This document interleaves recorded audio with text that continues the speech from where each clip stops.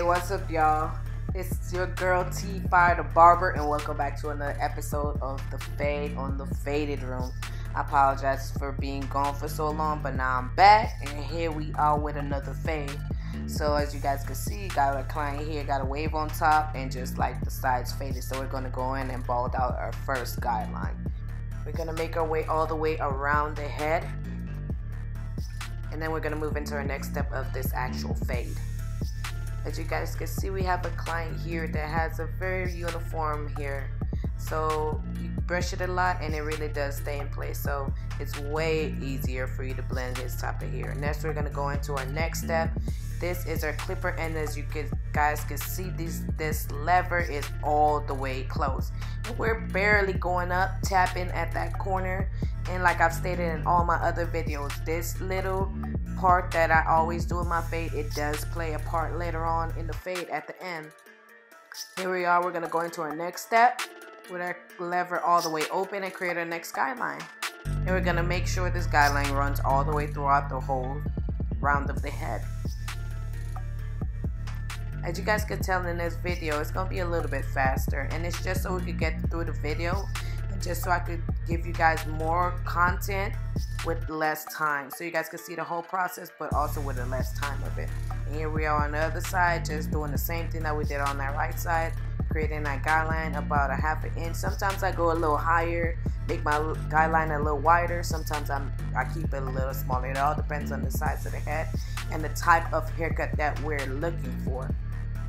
Here we are, we're going in with our lever halfway closed and blending out that guideline that we just created.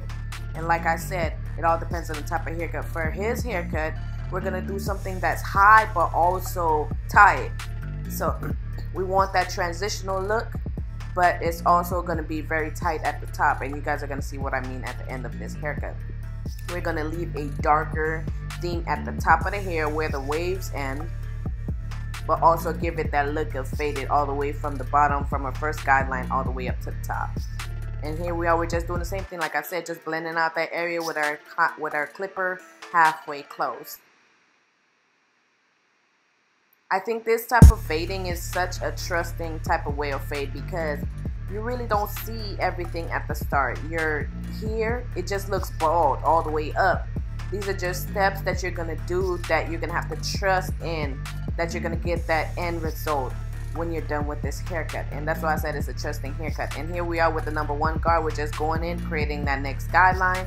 You guys gonna see it's all the way closed for this part, all the way closed, creating that guideline.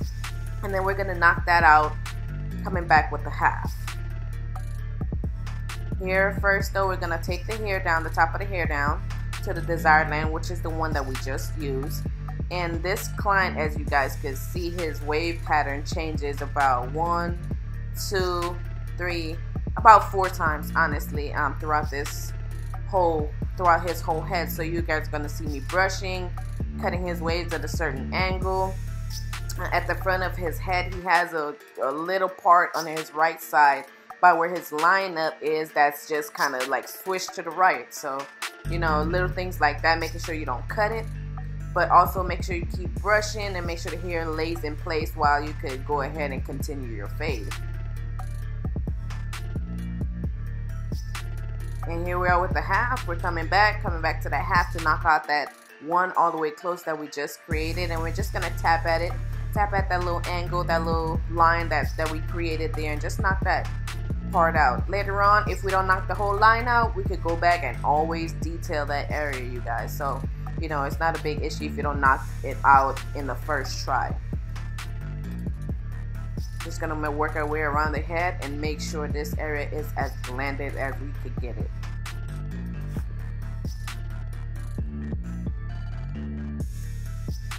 We're just gonna keep working that area and making sure it's as blended, like I said, as blended as we can. Now we're gonna go back in with our number one all the way open.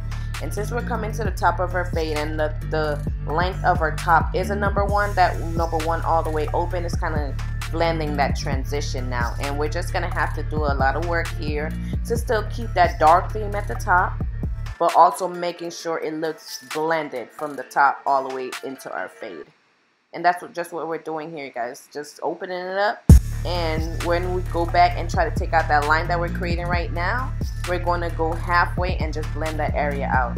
You could also put a 1.5 on this clipper and go in and knock out that dark line at the top, and if you want just a complete blend to the top. I've done that before, and this is just something different that he wanted this time that he came in.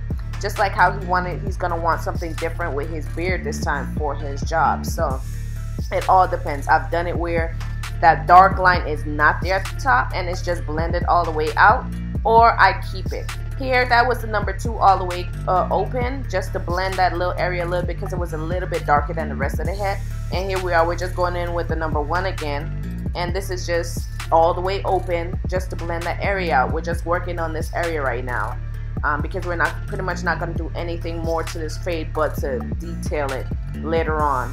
So we're just naturally working that area, and you guys can see in the back there my clipper is at the right angle. We're just tilting it to the right because that's the way the hair pattern grows in that area, and we don't want to go straight up and cut into the waves, so we're going to go with the angle of the waves. And here we go to the beard. Like I said, he usually keeps it really high, but for his job he kind of he wants to hide it because he's not supposed to have one, but he also does not want to be bald from the face, at the face. So we're going to make sure we take his beard down as low as we can to like the mask level, where the mask just kind of hides it a little bit, and blend that area. As you can see, most of my clients, I'll tell you guys, most of my clients fall asleep in the chair. A lot of people probably think that is a bad thing, but I could tell they're relaxed. A lot of my clients come in and they're either after work or they're going to work and it's really early and they're really tired. So I try to create an environment where it's soothing and where they can feel relaxed. If they're going to work or if they're ending their day, they feel really, really relaxed. And I think of it as a compliment, because if you trust me enough to fall asleep and, you know, throughout your whole haircut, I feel like that's another level of trust. Some people might say, you know, keep your head up and stuff like that, but I found ways to work around it, so it's not a very big issue.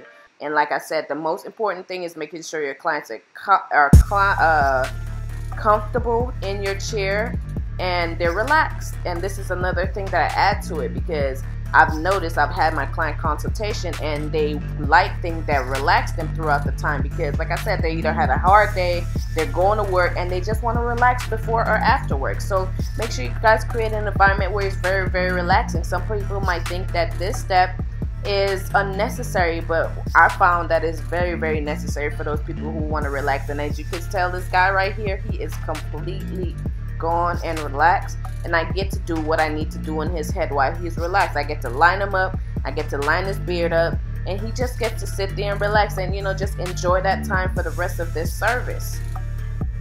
And that is something you guys should really try to give to your client. Give them a nice, relaxing, soothing environment. And here we are, we're just lining up our vertical bars and lining up our beard. Those are the 4 things that we're going to do while he's laying down, that we can do while he's laying down. Where we don't really have to keep him, you know, wake him up or anything like that as of yet, and have him enjoy those extra few minutes of time that he gets to relax until his life, you know, comes back and he has to deal with all the stuff he got to deal with when he gets up. And also for those people who are short, this this is from all my short people. For me, because I have trouble accessing underneath their beard, or a lot of my clients don't like lifting up their head too high, I pretty much take advantage of when they're laying down and clean up that area. Here we already bring our client up, and as you can tell, look at him, he's looking all nice, clean, and refreshed. And we're gonna go in and create and finish our lineup. We already created our vertical bar, so we're just making sure that horizontal bar matches both sides. We're just gonna go all the way straight across, and as you guys can see on this right hand side, it's just the way his hair forms, that little area, that little patch is there. And he likes a natural hairline. He does not like enhancements or anything like that, because he does have a full hairline. It's just that little patch right there. So we just try to keep it nice, clean, crisp, and lined up as we can. Give the client what he wants, but also make sure we try to do our best job that we can with this haircut. And as you guys can see,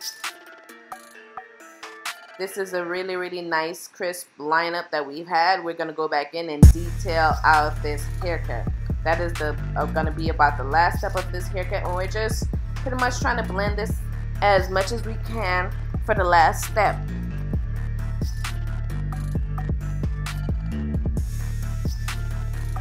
And you guys can see this, we keep that dark theme at the top where the waves end, but we also have that such a blended transition at the bottom. Like I said, this is also a very natural haircut, so there's no enhancements or anything like that. So we could also still see our vertical bars even though we have those balded spots.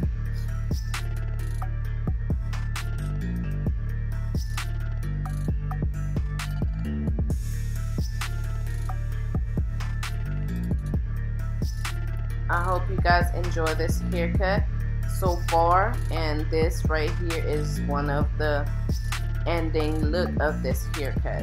As you guys can see, we try to blend it as much as we can, make sure we clean up all the strands, straight hairs that's on top of his waves, and making sure his wave pop at the end of this haircut. As you guys can see, I'm gonna run the clipper across and making sure I get all of that straight. I hope you guys enjoy this video, and like I said, it's your girl T Fire the Barber, y'all, and I appreciate y'all tuning back in with me on the Faded Room, and there's so many more videos to come. I'm back, y'all. It's your girl T Fire the Barber, and catch y'all on the next fade.